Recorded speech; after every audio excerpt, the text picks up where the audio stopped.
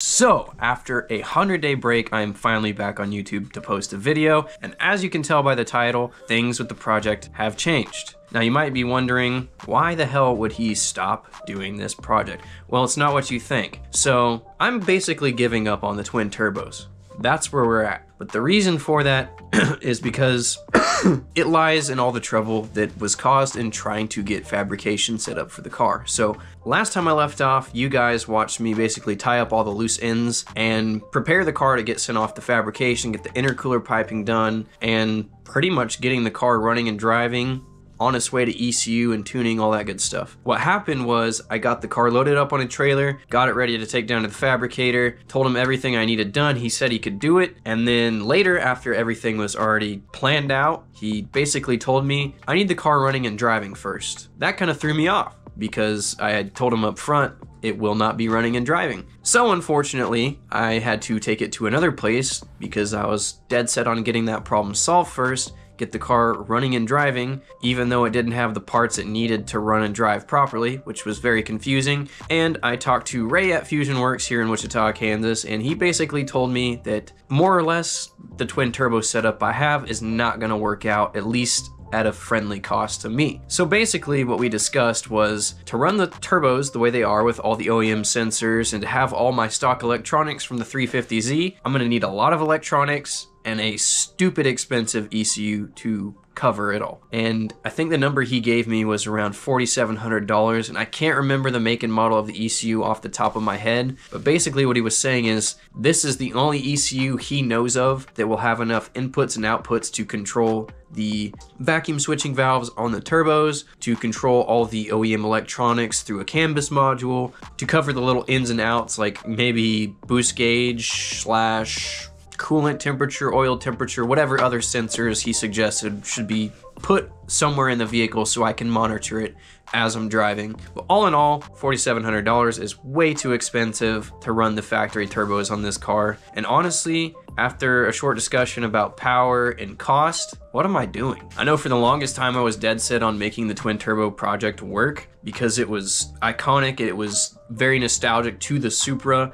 Basically, using the stock turbos with all the aftermarket parts I put on the 2JZ just kind of completely negated it. Now, you might have seen that FD Sauce on one of my last videos, I gave him a little feature. You saw that he had the twin turbos in there, but that's because he was running the factory ECU, the factory coil packs, and factory injectors, factory air intake. Pretty much everything was stock, so no problem for the factory ECU. The problem with my engine is that I had a lot of aftermarket parts added onto it. In addition to all the things I already mentioned before, that was another problem. The smartest thing to do at this point is to do a single turbo. So that's what we're gonna do. Now, I'm not gonna reveal exactly what it is that we're doing because, you know, secretive YouTube shit.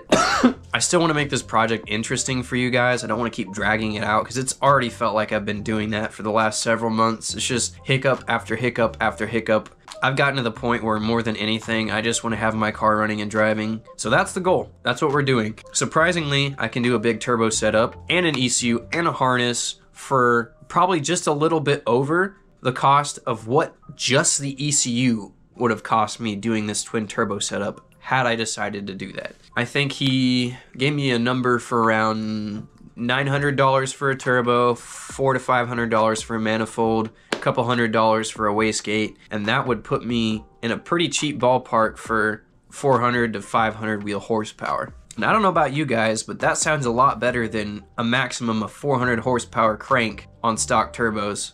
And that's a whole lot better than spending $4,700 plus $1,000 for miscellaneous fabrication, intercooler stuff, exhaust stuff, not even to mention a harness. But thinking about it this way, I am spending more money now, but less money long term. So this is the smartest option I could think of. And honestly, it's gonna be the best power per dollar option as well. So yeah, I mean, I do want to say that I'm sorry for dragging this out. I know you guys have been really eager to watch this. And surprisingly, as long as I've been gone, a lot of you have still been watching the videos. A lot of new people have been subscribing to the channel, which I'm incredibly grateful for. I did not expect that at all. I completely expected the channel to just nosedive. So thank you guys for sticking with me. I definitely could not have motivated myself to get as far as I did without you. And you guys are basically the fucking bread and butter of this channel. So again, thank you very much. Now, speaking of you guys, I still am sitting on a review video for cars. I have not forgotten about it. I have not given up on it yet. Keyword yet, because I'm still working on a piece of hardware that can process the video footage. So I don't know if any of you have seen the post I made, but the laptop that I'm currently working with is like an Acer Nitro 5 from I don't know how many years ago. It's good enough to run video of like a decent quality, like 1080p, but anything above that, it just dies. Simply cannot compute it. And I'm also having the issue where the footage that I filmed is like starting to get kind of deleted / choppy as I'm trying to work on it. So now I have to go back and find out what's missing, and it's like a 26-minute video, and that's a tedious amount of work to find exactly what's missing from the video and how to fix it from the 30-40 minute footage I actually filmed. But anyways, that's kind of the gist of that. That video will come out eventually, and if I've given up all hope on trying to work on it, I'll just refilm it. I'm not gonna leave you guys hanging forever. Obviously, I wanna hold true to the things I say. And again, just to reassure you, the channel is not dead. I'm gonna be here, I'm gonna continue making videos. Obviously, you guys know I'm not super consistent with anything, but I'm trying my best with what I've been given.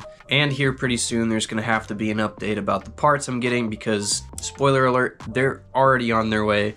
So you guys will just have to stick around until all that gets here. So I know this might not be the video that you expected or really wanted, but it's very necessary that you guys understand what's going on.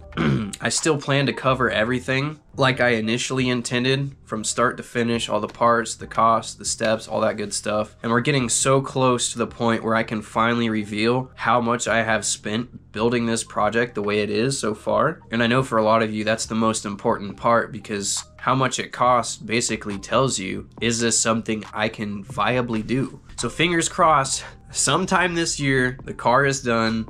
I'm doing my absolute best. I will make sure everything that happens to the car gets documented and put on YouTube at some point, because I need you guys to know. That's the whole reason I'm here, is to share my knowledge and what I learned with you guys. Now, I don't know what else there is really to go over, but if you guys have any questions or you just want to say anything, be sure to post it down in the comments. I'm going to start responding to those again now that I'm going to start being more active on YouTube. I've kind of just ignored it for a little bit, unfortunately. Anyway, I think that's all I really need to say for right now. If you guys have any questions, just let me know. Again, thank you so much for sticking with me. You guys are the best. If you're new to this video, it's a wonder that you even clicked on it without knowing any context, but I appreciate you for doing that. Be sure to like and subscribe if this is up your alley, and peace out. I will see you guys in the next video.